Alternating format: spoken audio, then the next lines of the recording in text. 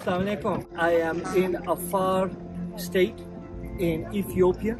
As you see, there are still some remnants, unfortunately, of the conflict. This is an area where Islamic police have worked in the past in the far region for several years. I'm with Aisha.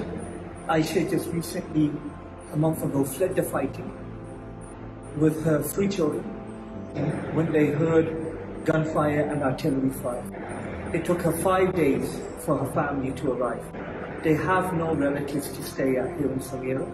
This is the second time since November of last year when the fighting began that she's been forced to flee. She doesn't know this time if her livelihood is still there when she comes back. But she's here with her 3 kids, trying to figure out what to do next.